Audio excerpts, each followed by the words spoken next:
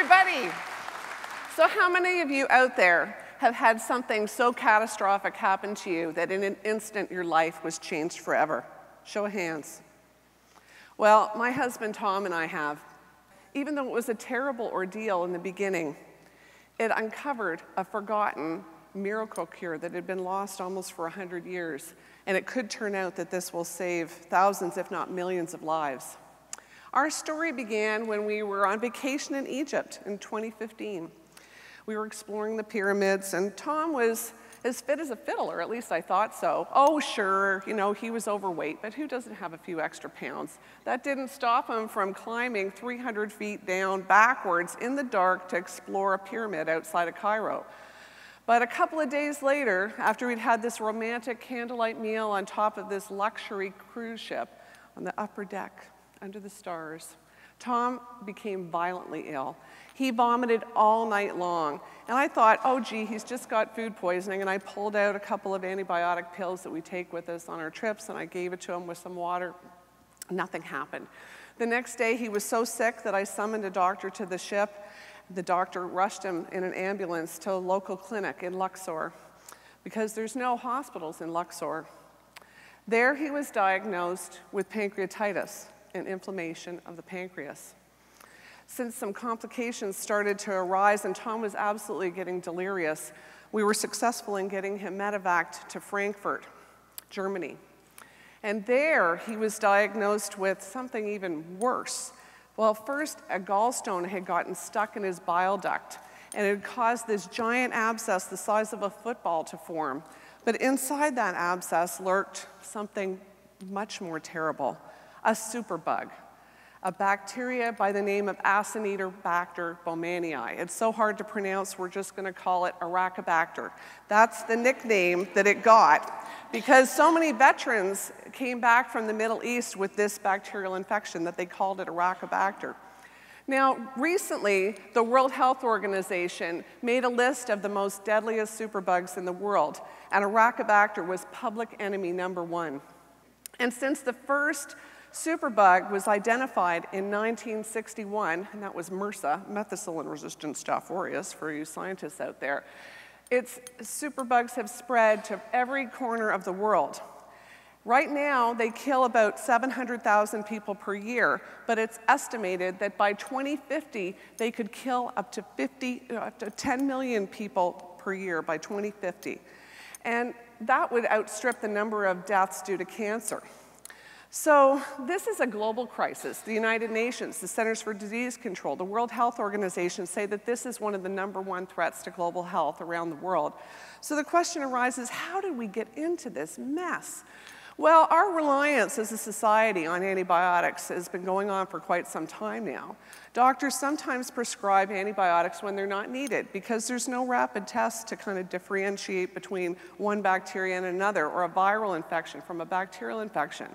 And patients like us sometimes don't take their antibiotics the way they're supposed to. We stop taking them when we feel better, and then that promotes resistance too. But actually, you may not know this, but the biggest culprit that's promoting antimicrobial resistance in the world right now is actually antibiotics given to livestock. You know, pigs, cattle, chickens.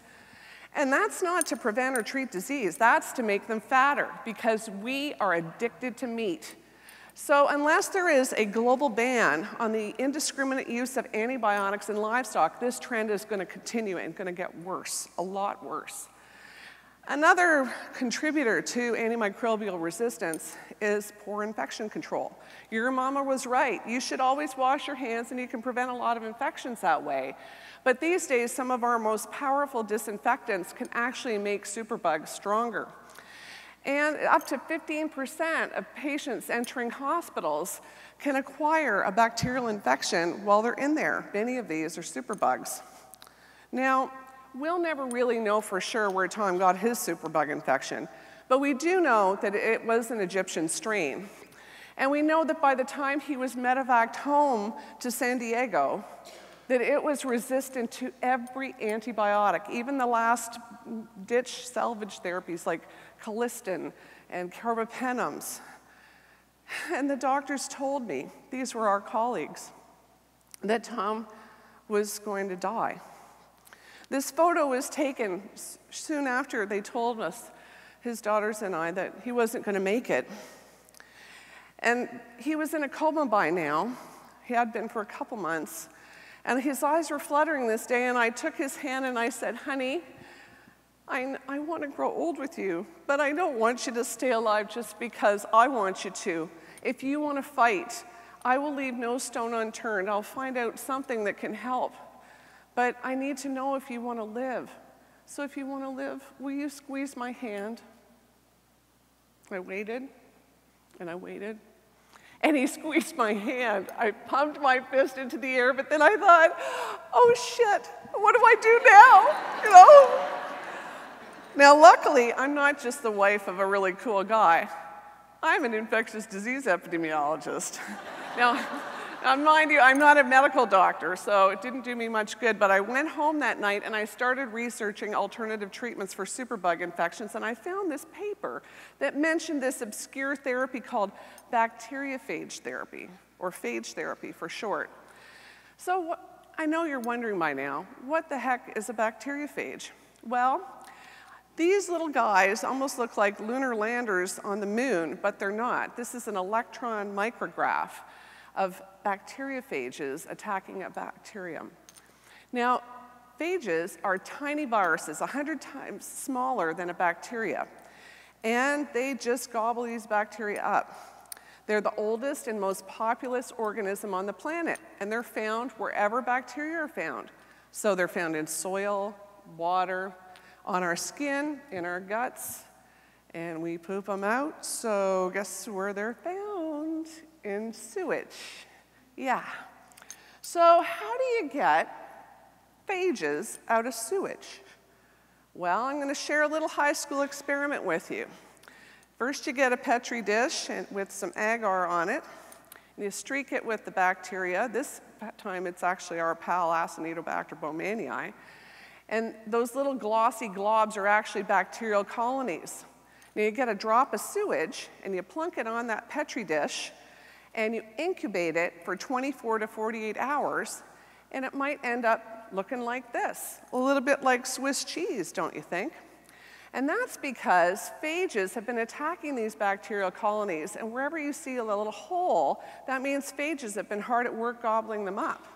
So you can take a pipette and suck out that stuff, not with your mouth, mind you, and put it in broth with more bacteria, and phages will multiply ad infinitum. So at a molecular level, it's even more fascinating because bacteriophages are very finicky. They only attack the bacteria that they are a match to. So they're bopping along in there, and when they see a bacteria that looks like it might interest them, they go over and they latch onto it through their receptor, and they shoot the DNA from their head into the bacterial cell, which takes over the machinery of the bacterium and turns it into a phage manufacturing plant. These baby phages, known as virions, assemble inside the bacterial cell until they're given the kill signal, and they burst out of the bacterial cell, blowing it to smithereens.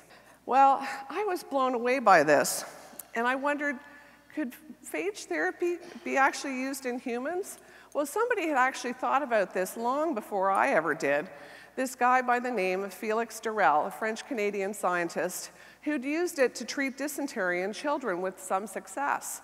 Phage therapy actually had a bit of a heyday in the 1920s and 30s, but when penicillin, the first antibiotic, came along right around World War II, phage therapy was relegated to the back burner. In fact, it's only being regularly used in parts of Eastern Europe till this day.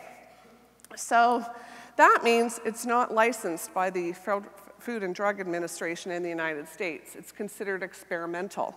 But that didn't stop me. I wondered, could we use phage therapy to save Tom? Well, I knew I couldn't do this alone. I'm not an MD, and this sounded pretty crazy, but nevertheless, we were desperate. I contacted Chip Schooley, who's the head of infectious diseases at UC San Diego, a friend of ours who'd been helping us treat Tom since he fell sick in the beginning. And I said, what do you think about phage therapy, Chip? We're running out of options here. And he said, you know, what an intriguing idea. If you can find some phages that can match Tom's bacterial isolate, I'll call the FDA and get permission and give it a whirl. And I thought, oh, super, this is great. And then I thought, oh my God, where am I gonna find some phages? I don't know, like this is kind of getting out of hand. So I took this photo of Tom wearing this t-shirt that said, I survived Iraqibacter. And at the time, he was barely surviving. He was on life support. And I wrote a list out from the internet of all the phage researchers I could find that were in the United States. And I asked them for help. I told our story. And the next day, a total stranger, Dr. Ryland Young from Texas A&M University, he wrote back and he said, you know, your story really touched me. If you send me his bacterial isolate, I only have 2 phages that are active against Iraqibacter, but I'll give them a try and I'll also test them out on some environmental samples. You know what those are, right, everybody? Sewage. Anyway, I said, sure, absolutely. And he said, well, I'll also write all my phage researcher friends around the world, and I'll ask them to send us some phages, and we'll see if we have a match. We need, he said, several different kinds of phages so that we don't get resistance in the bacteria. So he started to do a phage hunt, and I contacted Chip, and I said, Chip, we're going to get some phages here, it looks like. And so Chip said, wow, I'm going to call the FDA and get this whole permission thing teed up. The FDA were amazingly helpful. They put us in touch with another lab we never would have found. They're from the US Navy, and they've been doing phage research too. Now, this isn't Tom Cruise, guys. This is actually Lieutenant Commander Theron Hamilton, who has a PhD, and he heads up the Biodefense Command Lab at the Navy Medical Research Center in Frederick, Maryland. So Theron got the help of Dr. Biswajit Biswas, who's affectionately known as the phage whisperer. And I'm not making this up. It's hard to believe. And his mentor, Dr. Carl Merrill, who used to be heading up a phage research lab at the NIH, and they found some phages too. So within another week, we had this concoction in a bag of a couple billion phages, and I turned to Chip and I said, Chip, how did you know what dose of phages to get prepared? And he looked at me in all confidence and said, I didn't. We're making this up as we go along. And I thought, oh no. But by now, we actually didn't have any recourse because Tom was now entering multi-system organ failure. His lungs had been failing, his heart had been failing, and now his kidneys were failing. And the day that we started phage therapy was the day that I signed a consent form for kidney dialysis.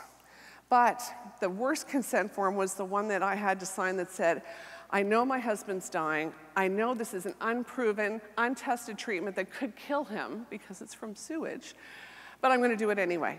So it was the scariest day of my life, March 15th, 2016. He'd been in the hospital now for 4 months.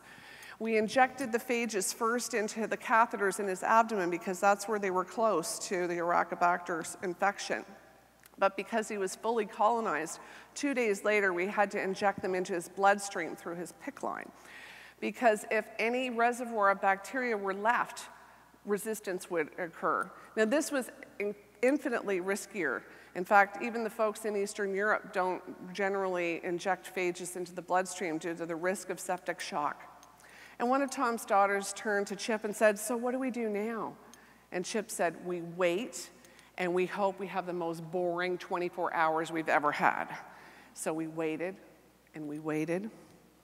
And 3 days later, Tom woke up.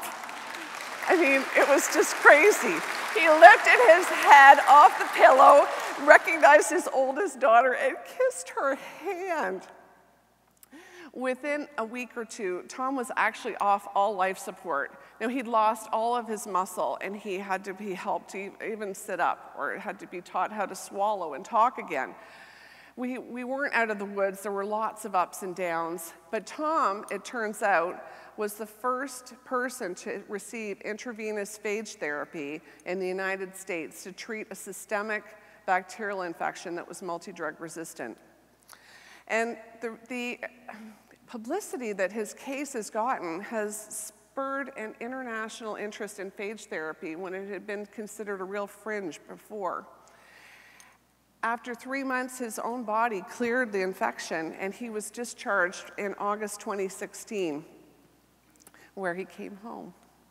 Now, several people have actually been treated with intravenous phage therapy as a direct result of Tom's case. And this summer, we had the privilege of meeting a new friend, John, who's being treated with phage therapy at the University of California, San Diego Hospital, where Tom was treated. Now, these are only case reports. A lot more research will need to be done in order for phage therapy to be rolled out to the masses, but it's such an incredible first start. So it took a village to save Tom Patterson. But the most important person was Tom himself. His dedication and his love of life are awe-inspiring. So without further ado, I would like to introduce to you my husband, my miracle man, Tom Patterson. Thank you. Thank you. Thank you so much.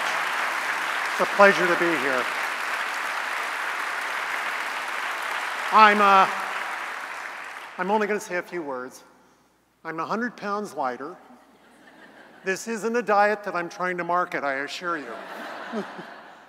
I'm an HIV researcher in my working life, and I never would have expected to say that viruses have become our best allies against bacteria.